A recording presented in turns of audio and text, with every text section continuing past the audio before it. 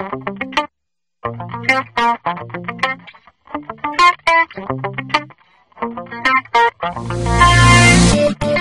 welcome back everyone. This is Kevin Wallace again. This is the first in a series of videos on a fairly new course from Cisco. It's called ICOMM. ICOMM, what does that stand for? It's Introducing Cisco Voice and Unified Communications Administration. That's a mouthful. It's ICOMM for short.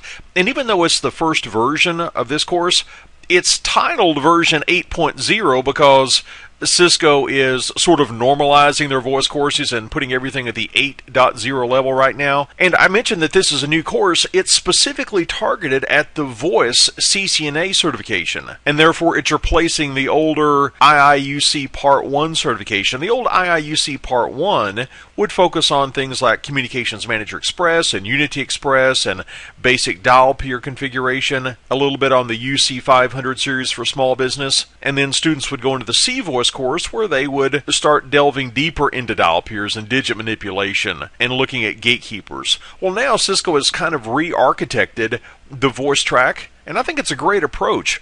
Now we get to start out at the CCNA level with a great overview of what's available in Cisco Unified Communications.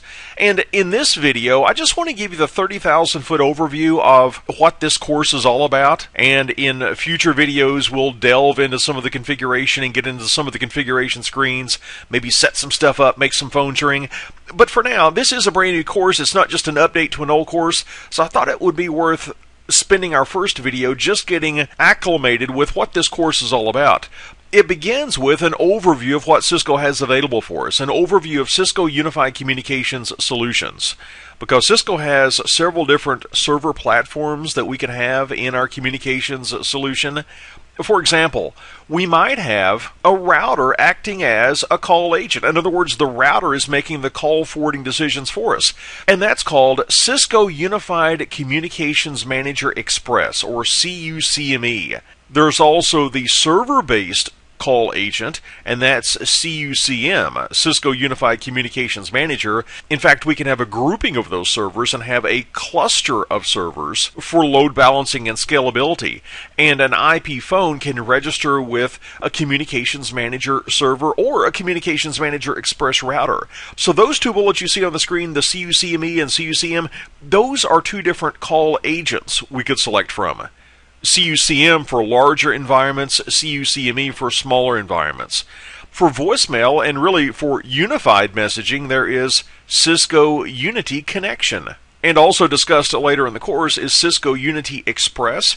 That's where we can have a voicemail solution built into the router. And another server that Cisco offers us is Cisco Unified Presence. Cisco Unified Presence helps coworkers work together more effectively by, for example, seeing one another's availability to communicate right now. We could see if someone is busy based on their on-hook or off-hook condition, or based on their Microsoft Outlook calendar. If they're in a meeting, they could be flagged as unavailable. And the end user can run some software that integrates with Cisco Unified Presence. That software is the Cisco Unified Personal Communicator, which acts a lot like an instant messaging client. We can have a video call set up through that client. We can have an audio call set up. We can do chatting, instant messaging back and forth. We can chat with a group. We can access voicemail, our call history. We can set up a conference call. It's a very powerful software-based communications client. I almost called it a software-based phone, but it's really a lot more than just a phone. And after this course introduces you to these different platforms that are out there, we take a bit of a step back and we start to review traditional voice networks. Where did we come from, and where are we going? What do converged networks look like? Converged networks, that's where we have voice and video and data all coursing through the veins of the very same network infrastructure. Of course, when you do that, when you superimpose voice on a data network, for example, you've got some quality of service considerations. We want to make sure that voice and perhaps video traffic gets treated better than some of your other data traffic. So we've got some things to think about in terms of quality of service. Next, the ICOMM course introduces us to the graphical interfaces that are going to be used to integrate with these different systems. For example, there are administrative interfaces and end-user interfaces. And to give you an example, and we'll get more into this later on, but here's the Cisco Unified Communications Manager administrative interface. Notice as I hover over these different menu items, we've just got a plethora of configuration options. many of which are going to be covered in later voice courses such as CIPT Part 1 and CIPT Part 2. But this is the main point of administrative contact with Communications Manager. And we mentioned that we could make a router a call agent. Well, here's the administrative interface for Communications Manager Express that runs on a router. So we've got two very different administrative interfaces for these very different call agents. And one more while we're out here, how about Cisco Unity Express?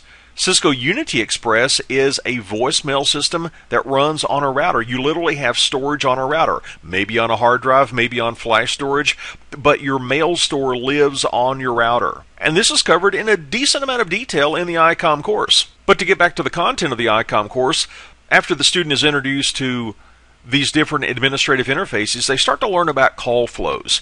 For example, let's say that a call comes into a router via an analog phone, and it goes across an IP network to another router and is connected to another analog phone. That represents 4 different call legs. You see, from the perspective of each of those routers, there's an inbound call leg as the call comes into the router, and there's an outbound call leg as the call goes out of the router. That's an example of a call flow. If we have IP phones and integrate Cisco Unified Communications Manager or Communications Manager Express, then our call flow might need to touch one of those call agents to get the call set up.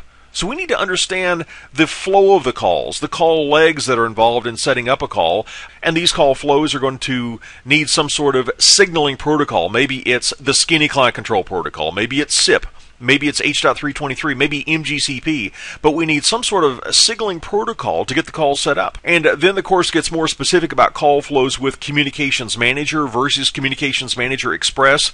And as we talk about each one of those environments, we talk about class of service. Now, that has a quality of service connotation, but here we're talking about call restrictions. Who can call where? Can the lobby phone call internationally, for example? We might want to restrict that. There's different ways of doing that. On Communications Manager, we're going to use something called partitions and calling search spaces, while on Communications Manager Express, we're going to use COR, or class of restriction. There's different ways of setting up call routing, of giving routing intelligence to these call agents. We can set up a series of route patterns, for example, in Communications Manager, and we'll set up a series of dial peers in Communications Manager Express. The IP phones that are connecting into this network, that's what we typically think of as our endpoints, and this course gets into the characteristics of those endpoints, how to set up those endpoints. But it's not just phones that we're configuring, it's also users. Users might need to log in to, for example, subscribe their phone to a service, or set their speed dials up, or to set their call forward no answer destination. The course gets into those topics. And in addition to making basic phone calls, of course, Cisco is going to give us lots of bonus features. It's not just basic telephony. We get a lot of extra telephony features. There are several mobility features as well that we'll talk about. For example, there is extension mobility. That's where you can go from one office to another office and log into the phone at that other office. It's kind of like roaming profiles in Windows. Have you ever logged into Windows and had your desktop wallpaper change to your wallpaper and have your icons visible? Well, that was your profile that followed you based on your login. You can do something very similar with Cisco IP phones. You can log into a phone at another site, and suddenly that phone has your speed dials. It has your directory number, your soft keys. There's also call coverage. When a call comes into your phone and you're not available, where does it go? Does it go to voicemail? Does it go somewhere else? Or maybe we set up a hunt group, maybe in a sales department. We could set up an intercom, maybe between a manager and their assistant, and with one button press on the manager's phone or the assistant's phone, they could open up a communications channel between them. And we talked earlier about the Cisco Unified Presence Server, sometimes called CUPS, C-U-P-S for short. Well, there's also a presence feature integrated into Communications Manager. It's not nearly as robust as what we get with CUPS. It's called Native Presence, and Native Presence can allow us to monitor the on-hook or the off-hook state of a watched phone, specifically a directory number on another phone, to see if they're on-hook or off-hook. And we can have that show up as a busy lamp field speed dial. We could have that show up as part of our call history as well. And in addition to lots of telephony features given to us by Communications Manager, the server platform, Communications Manager Express running on a router also has a great set of features, and ICOMM gets into many of those features.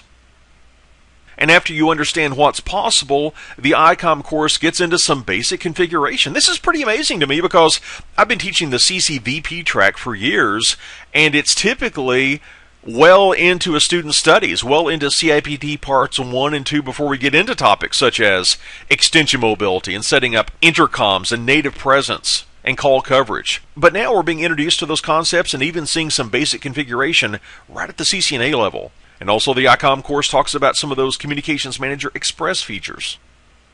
And I mentioned that there were different types of mobility. Well, besides extension mobility, there's also Cisco Unified Mobility, which consists of 2 features: Mobile Connect and Mobile Voice Access. These features allow us to do things like having one number that we can put on our business card, and when somebody calls that one number, it's going to go maybe simultaneously to our office phone, our cell phone, our home phone. It could ring as many as 10 different phones at the same time, so we can be reachable by just one number. And we can also maybe be out in our car and from our cell phone want to call a customer, but we don't want to have our caller ID showing up as our cell phone. We want it to be our office phone. We can call a special number back at the headquarters, call into a router actually, and then say what number we want to call. We give the customer's number, and then the router on our behalf calls that customer, and when they see the caller ID, it's our office number. And there's a similar feature available in Communications Manager Express called Single Number Reach. And we mentioned that in addition to the basic call agent function, we could have a couple of extra servers. Unity Connection for voicemail, Unified Presence, which allowed us to integrate the Cisco Unified Personal Communicator and be able to work more collaboratively with our coworkers by seeing one another's status, by setting up video chats, audio calls, performing instant messaging. We could even retrieve our voicemail from this Unified Personal Communicator interface. And the ICOMM course gets a bit deeper into Unity Connection and Unified Presence and talks about how we do some basic configuration and enabling of those features. And finally in ICOMM, there's the discussion of how the Communications Manager solutions are maintained. How can we generate reports from some of these different platforms? How can we look at a history of call logs? It introduces you to a very powerful troubleshooting and monitoring tool called RTMT, the real-time monitoring tool. The ICOMM course also talks about monitoring the Cisco Unity Connection voicemail solution, and Communications Manager has a very powerful disaster recovery system, the DRS. This is going to allow you to back up your Communications Manager database to either an internal tape drive or an external FTP server. And that's the basic overview, guys, of what you're going to find in the ICOMM course. It shows you what's possible in the world of Cisco Unified Communications. It introduces you to some basic and maybe some not so basic configuration tasks to get phones up and working and get voicemail up and working. Of course, later courses like C-Voice and CIPT Part 1, CIPT Part 2, the CAPS course, which gets more into the applications, and the T-Voice course, which gets into troubleshooting voice. Obviously, you're going to go deeper in those courses, but I'm a huge fan of this brand new course that Cisco's come out with, which really gives you a vision for the future. It gives you a vision for what you're going to be covering and learning later on in your voice studies, and it gets you off and running with some basic skills. And this has just been the 30,000-foot overview again of ICOMM. In upcoming videos, we're going to get into some of these different bullet points that we went through and see how to do some of the configuration that we talked about. We'll see you back for that.